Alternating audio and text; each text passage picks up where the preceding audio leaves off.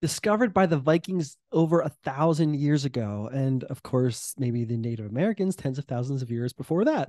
And where 90% of all of the nation's toothpicks are produced. That's crazy.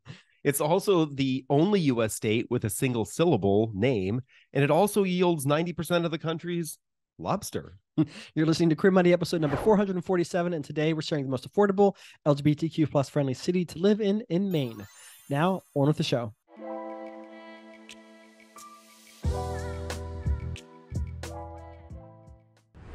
The mission of Queer Money is to financially empower the LGBTQ plus community. Join us in thanking Capital One for supporting that mission. Welcome back, folks. We are continuing our series about the most affordable LGBTQ plus friendly cities all around the country, looking at each state on a specific episode. If you are watching on YouTube, you can catch the whole series by clicking up there. If you are listening, you can click the link in your podcast player to catch the whole series. Last week, we visited Maryland. YouTube viewers can watch that particular episode by clicking right here. Or if you're listening, you can click the link in your podcast player. We want to share some more podcast love. We love the fact that many of you are reaching out and commenting and giving us ratings and reviews. On episode 426, on how we were thinking about our saving strategy, Toya G said, "Thanks for sharing. I suck at saving." I'm sure you're not the only one, right? But they went on to say, "I'm thinking of opening an account with Capital One, and we would definitely suggest that you do that, Toya."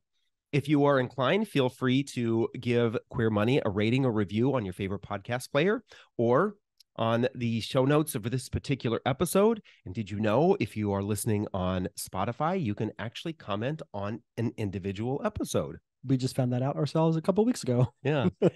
Now, let's talk about Maine. Let's get the dirty stuff out of the way. The dirty stuff is Maine didn't have a single city that got a 100 on HRC's Municipal Equality Index. Pretty surprising. Yeah, we were surprised by this because we thought that Maine was, for the most part, a very welcoming and more liberal place to be.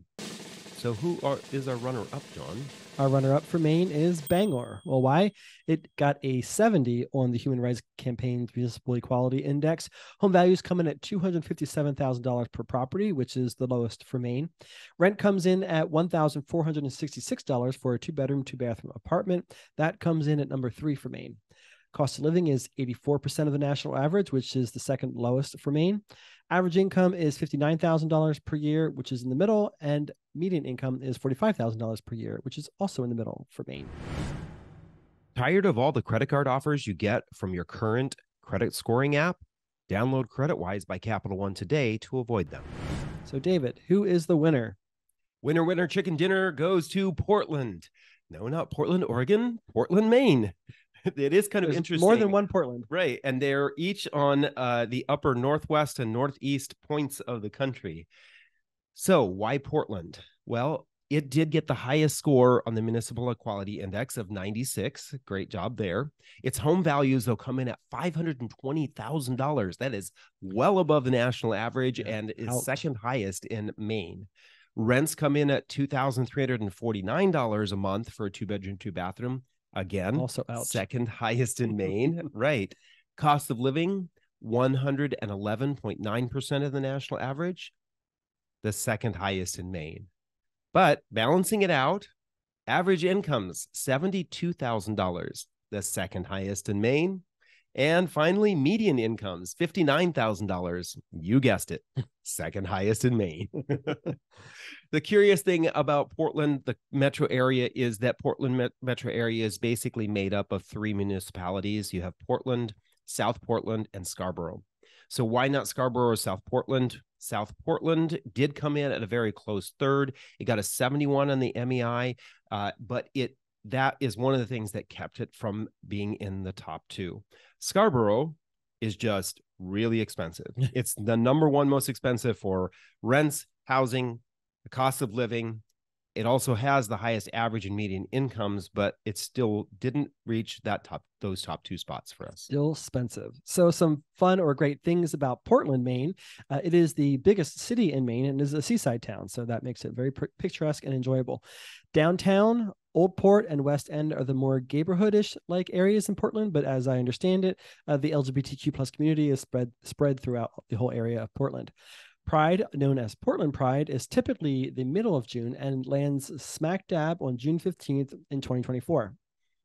Portland, also hosts the Portland Queer Film Festival, Gay Skate, and the Varsity Gay League that plays all sorts of sports all year long, all with a rainbow influence. And then also check out the Q Center and Rainbow Business Professionals for support, services, and networking. With all that, congratulations, Bangor and Portland. Financial independence with a checking and savings account that doesn't nickel and dime you with fees. Get a Capital One 360 checking or 360 performance savings account at Capital One today. Thanks again for listening. On next Thursday's Queer Money bonus episode, we are covering the most affordable, most gay-friendly city in the state of Louisiana.